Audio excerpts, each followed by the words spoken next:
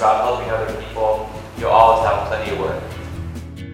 Every single thing that you sell is going to be commoditized further and further and further, except for you.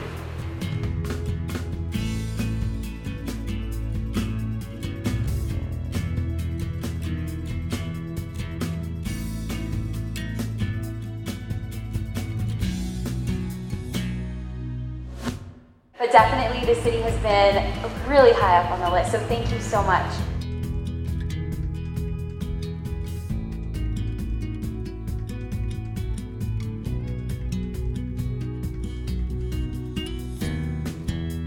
He asked me, if you could do one thing every day to be happy, what would it be?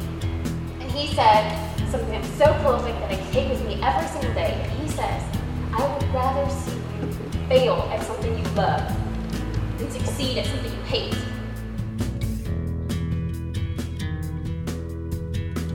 You know, I have given this presentation I don't know how many times now, and I still get choked up. I'm so sorry. Okay.